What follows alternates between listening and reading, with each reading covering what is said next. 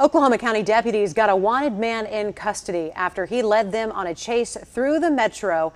During this chase, the suspect hit another car with a woman and a child inside. KOCO's Jason Berger joining us live now. And Jason, you're where this chase ended this afternoon. Yeah, guys, that's right. That suspect crashed out right here on the side of MLK. We're just south of Northeast 36th.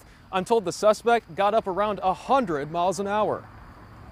Suspect jumped into his vehicle and sped off. The pursuit started at I-35 in Hefner at approximately 2:35 p.m. Sheriff Johnson says his deputies were serving a warrant Thursday, an assault and battery warrant for strangulation. And that's when 35-year-old Charles Coulter got in his car and took off. People are getting off of work. Schools are getting out. How dangerous is that? We're told Coulter got up to 100 miles an hour in his vehicle and at times even drove into oncoming traffic. We're told he hit another driver in the process. That driver had a 5-year-old in the car, but both of them are not hurt. The suspect rear-ended a truck right here at 36 and Martin Luther King, traveled down the road a few hundred feet where he ultimately crashed out the vehicle. Sky 5 was over the scene once the suspect stopped. The sheriff says they considered calling off the pursuit, but Coulter's violent history was part of the decision to chase him. We certainly take into consideration, number one, what are the crimes that we're trying to apprehend this individual for.